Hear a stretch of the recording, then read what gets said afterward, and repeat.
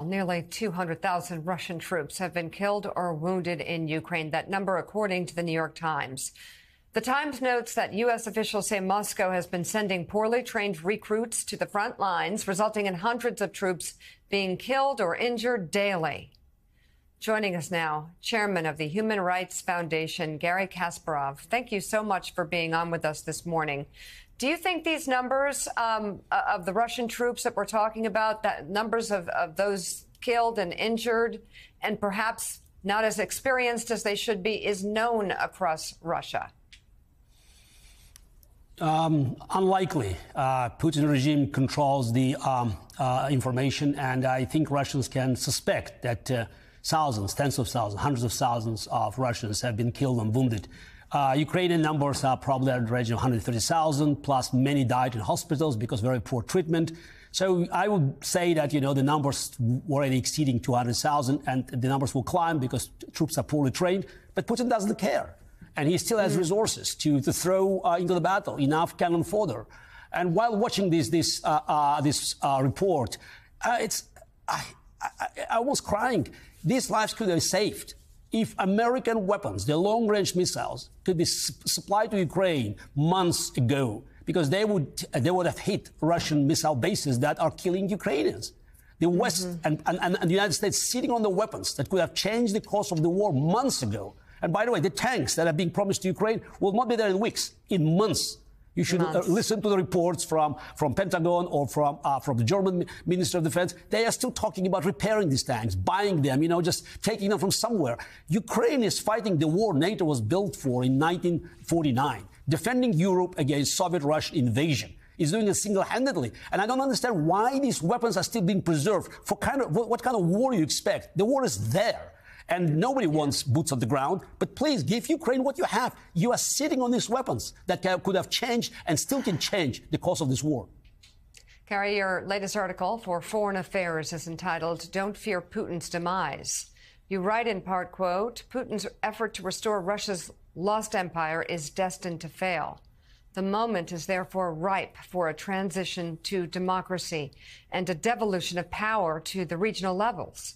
But for such a political transformation to take place, Putin must be defeated militarily in Ukraine.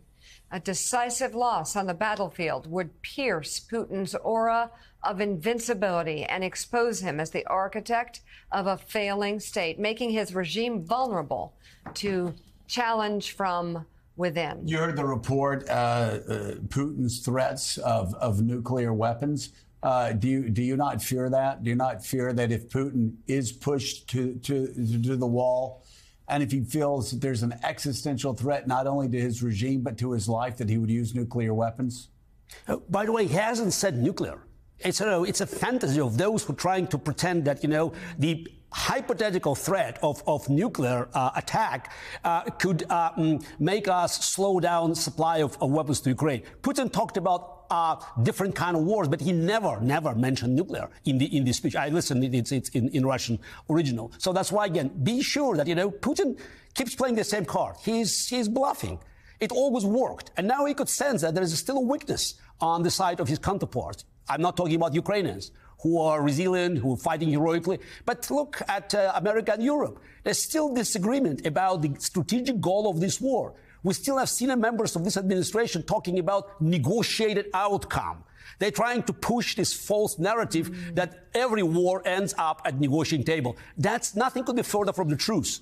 World War II, the war on the values, has not ended on negotiating table. American Civil War has not ended on negotiating table, because when you fight for principles, there's nothing to negotiate.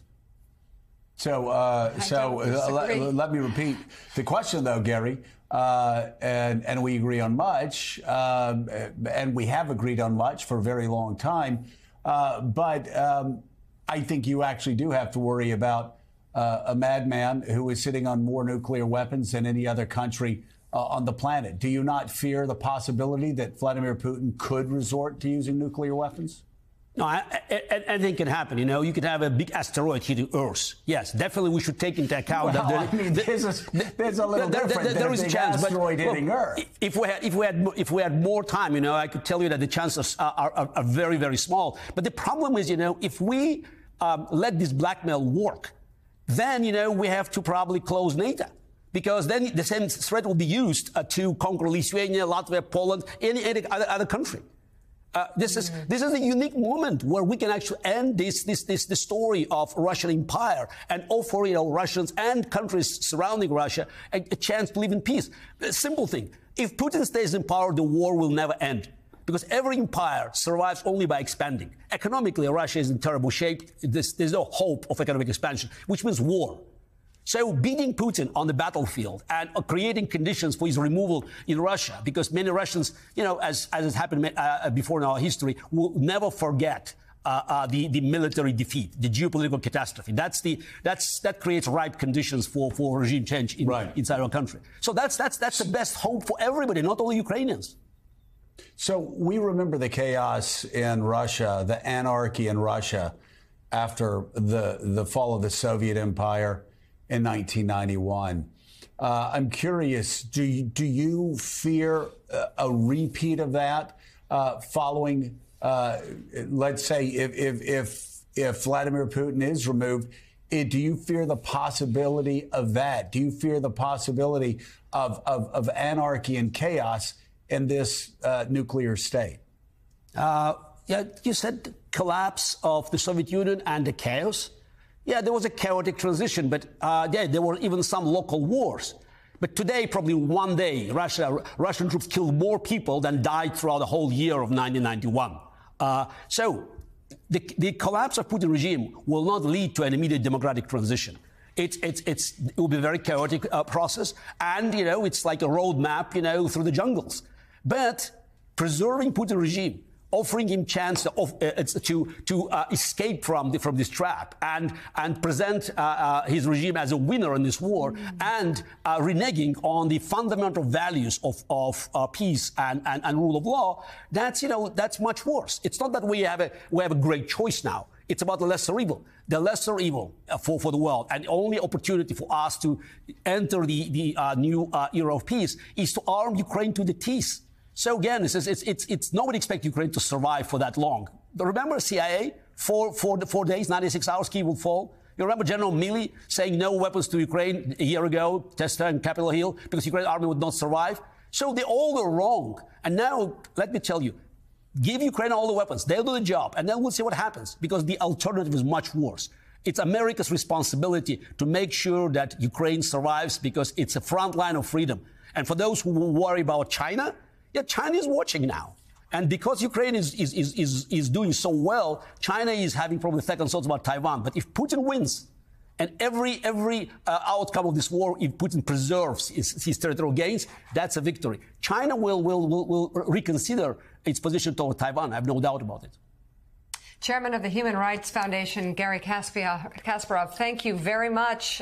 Strong case. Thank you for coming on the show this morning. Thank you for inviting me. We really appreciate it.